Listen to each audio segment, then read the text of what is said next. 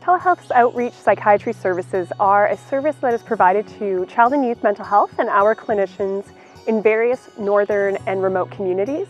It is a great way for our families and clients to access psychiatry services through BC Children's Hospital. The Telehealth Outreach Psychiatric Services program was identified in conjunction with the Ministry for Children and Family Development, as well as the Northern Health Authority, that there was a real lack of psychiatric support and follow-up for children and families in the region because it's so vast and large, and that's when where the collaborative process began with the three partners. The Telehealth Outreach Psychiatric Services program provides consultative psychiatric services to underserviced areas in BC.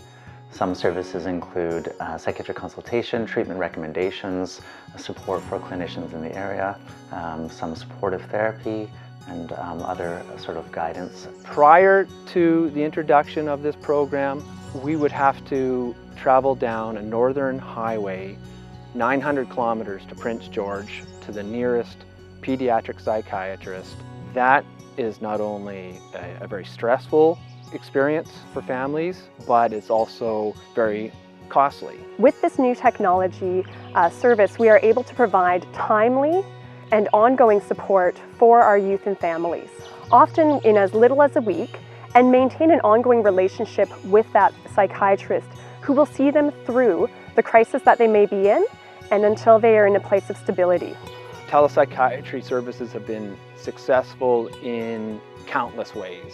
So it's reduced the stress of providing mental health services in the child and youth mental health clinic, and in some cases it's been able to offer help to the more remote First Nation villages so that they too are able to enable a child or a youth to be able to stay in their community.